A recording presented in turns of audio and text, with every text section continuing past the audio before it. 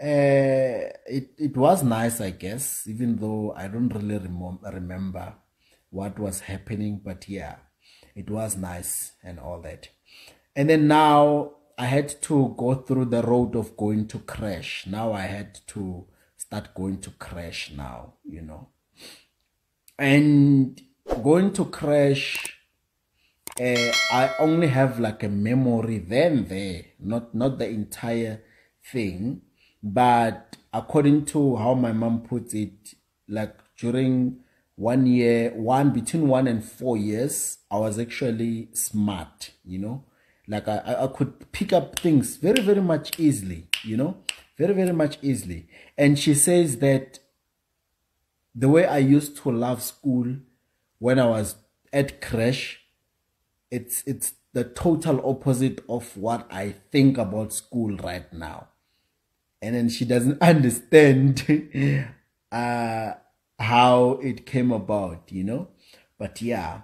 So when I was turning 5 years, I'm not sure if it was 4 towards year end or if it was 5. I'm not sure, I remember.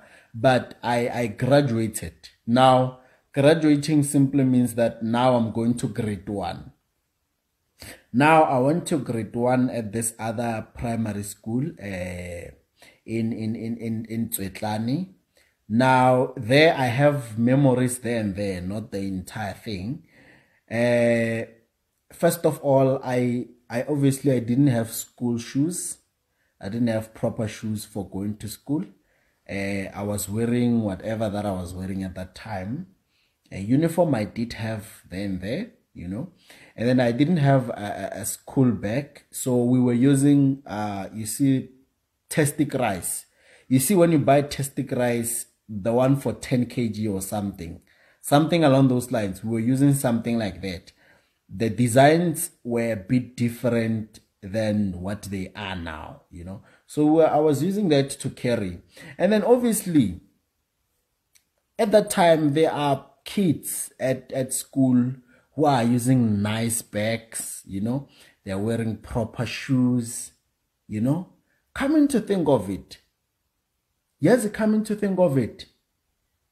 it looks like everybody who was eating life from birth till adulthood, everything now has changed.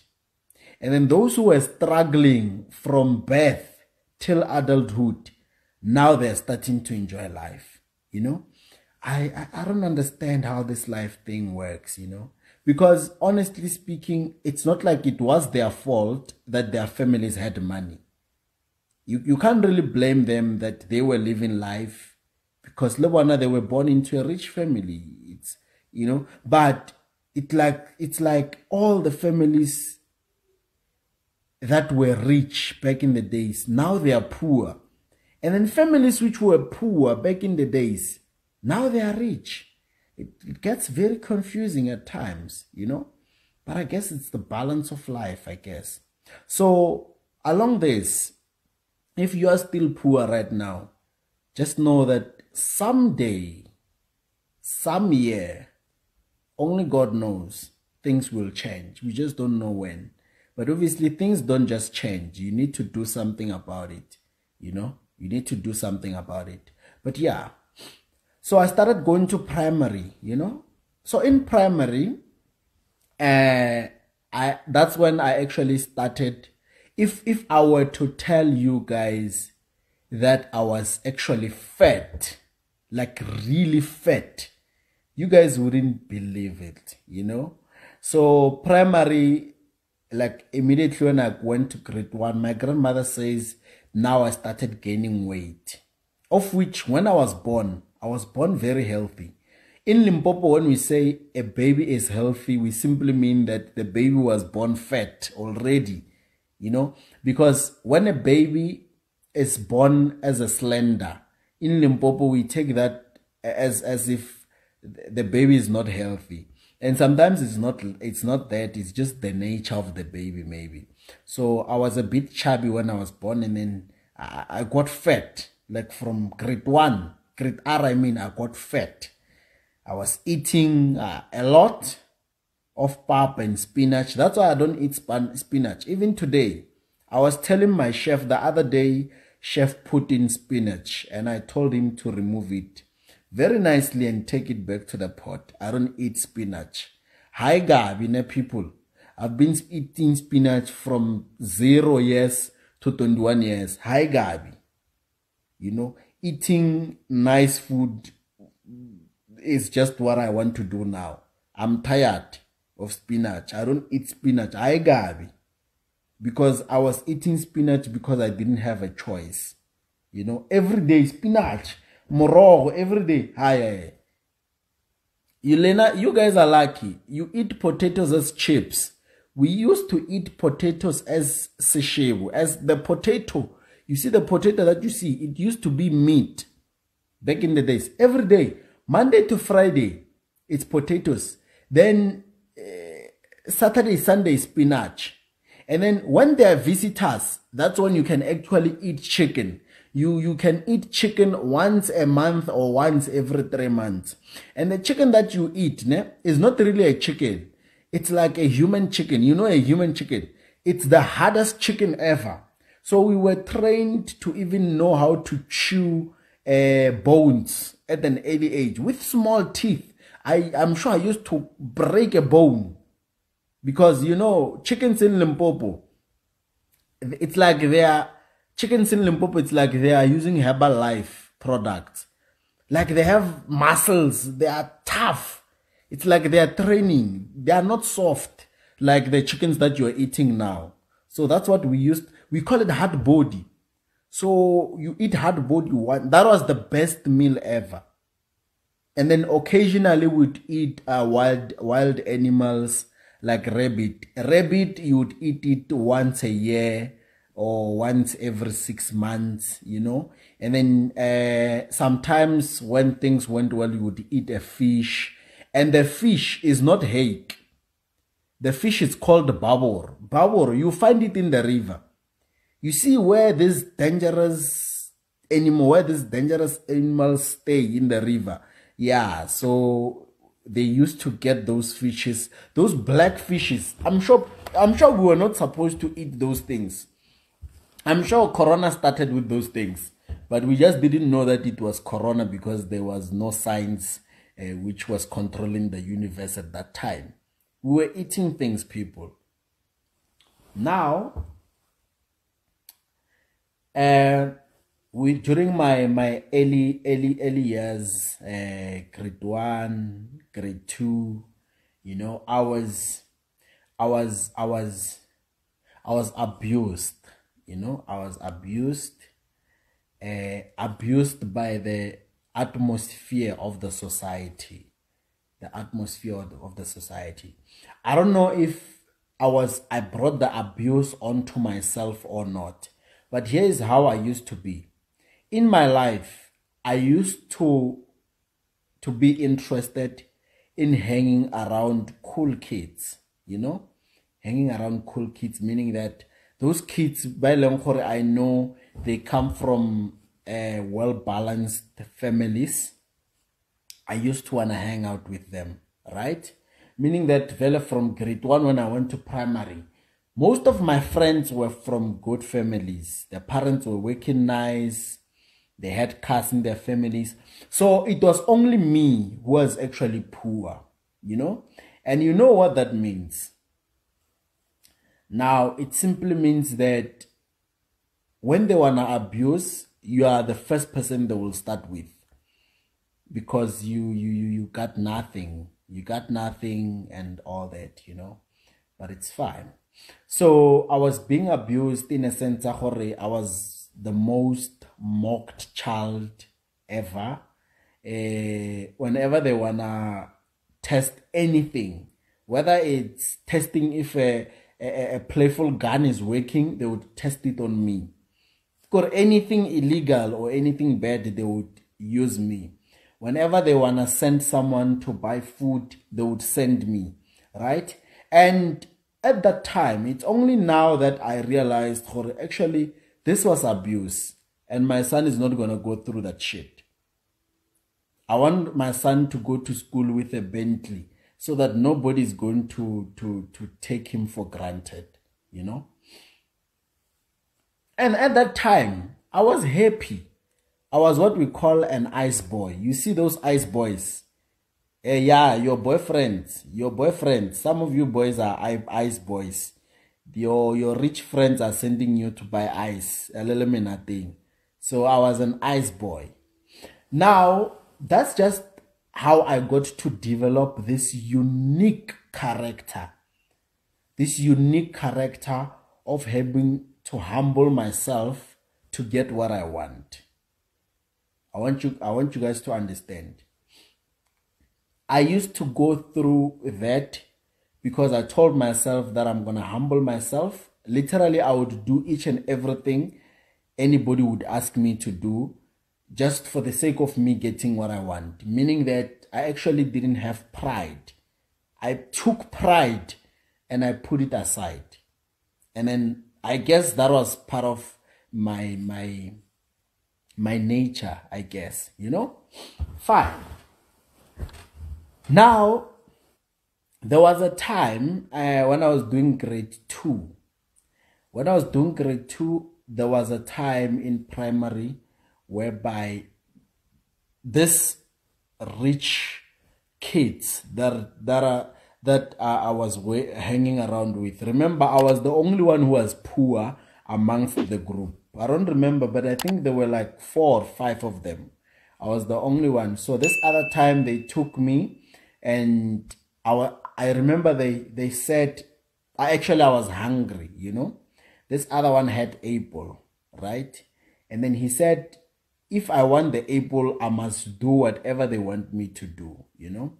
And I was really hungry at that time, you know, because I never really got what you call carrying money, you know. Carrying money, it's the money that they give you when you go to school. I never really had that in my life. Well, maybe at least until when I went to high school, yeah, things were starting to be a bit better. So they said that if I want the apple, I must actually get naked in front of the whole class. But here is how it happened. There were, you know, during break time, all the boys would leave the class and only girls would eat inside the class, because after eating, girls have a habit of cleaning up after their mess. Unlike us, right now we don't clean up after our mess. That's why we were not allowed to eat in class, you know. So they said, let's go to the class where it's filled with girls, and then you must get naked in front of them so that they can see your dick. Then after they've seen your dick, then you can have the apple. You see, I know this might mean nothing to you, or it might seem stupid, but I calculated it. I was like, okay, if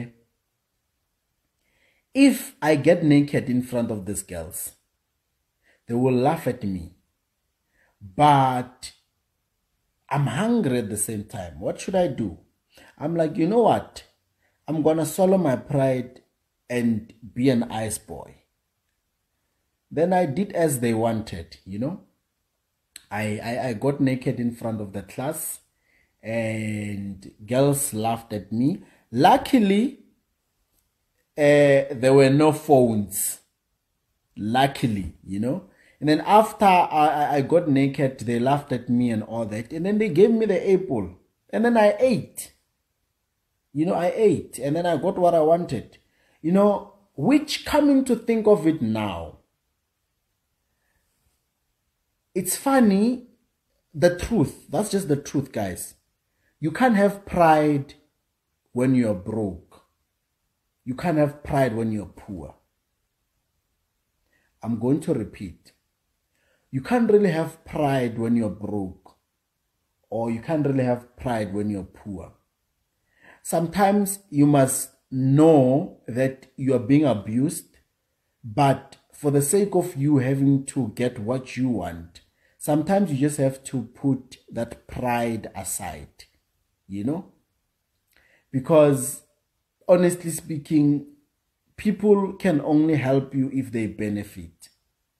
Now, if you want help from someone else, even me personally, if you come to me and say, Coach, help me, I'm going to ask you, what will I get? If I'm not getting anything, then I'm not going to help you. But if you say, Coach, help me, I'm going to wash your car. You know, even though you have pride, you can't wash a car.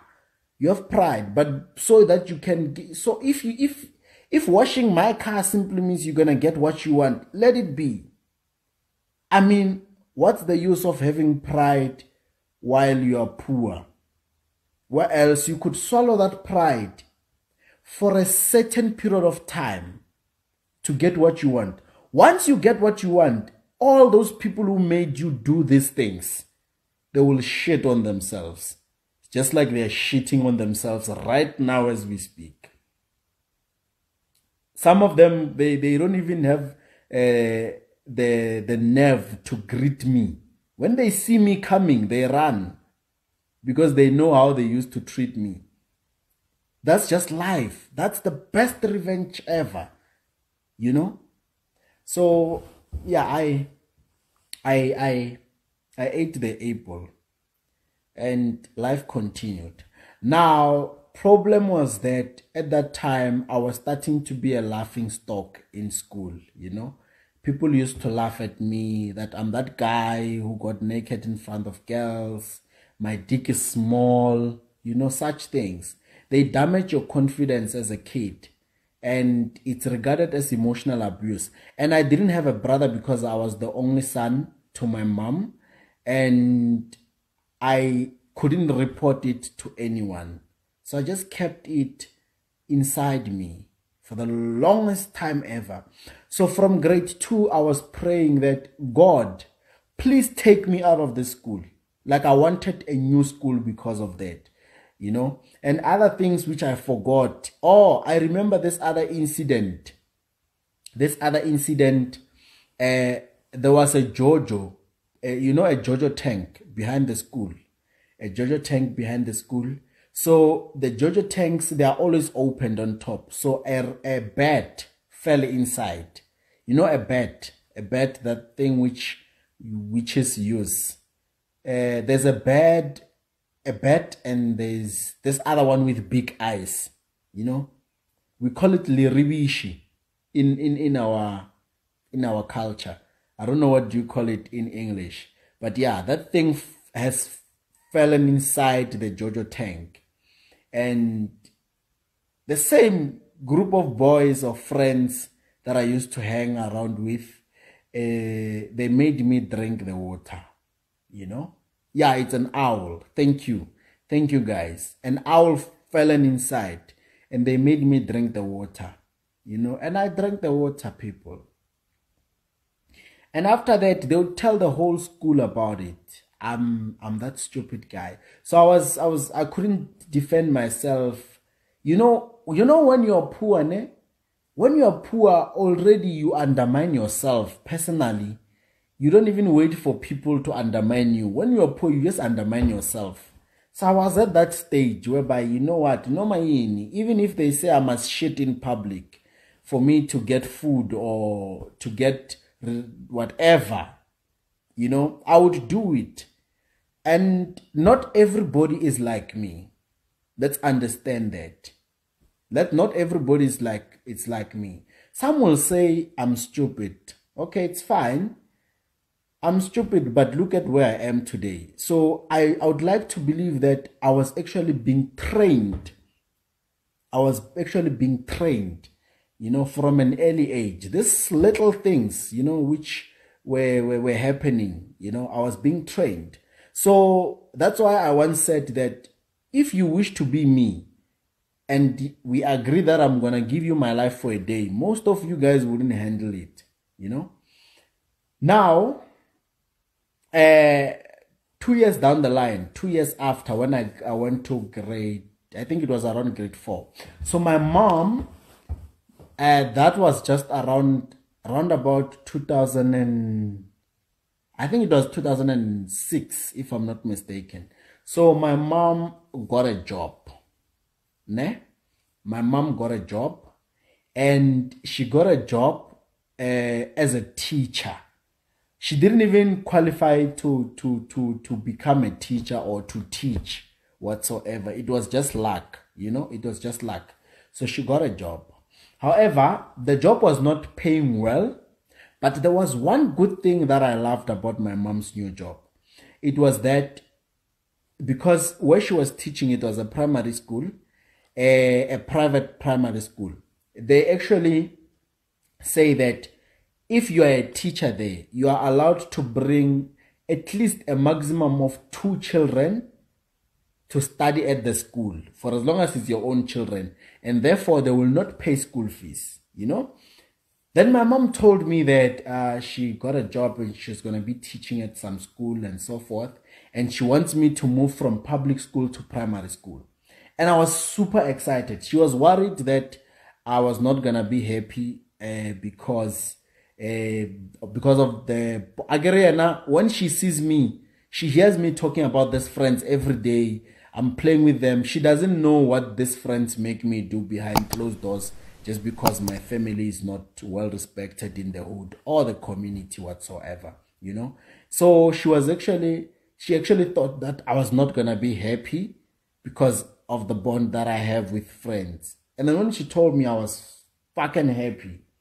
I was happy because now I'm gonna move to a private school, new friends. Now, those people at the private school, they don't know my life. They don't know that I used to drink bad water or get naked in front of girls in the class just to get able because I was hungry at that time and all that,